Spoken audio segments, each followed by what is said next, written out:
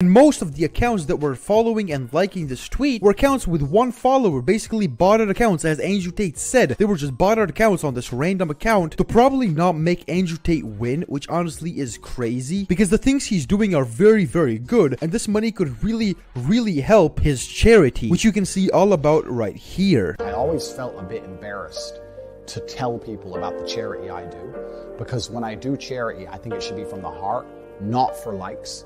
But I understand now that all of the media is saying I'm a bad guy, and I'm not even telling the world all the good I do, because I don't think that's the right thing to do. I think you should just give from the goodness of your heart, not for attention.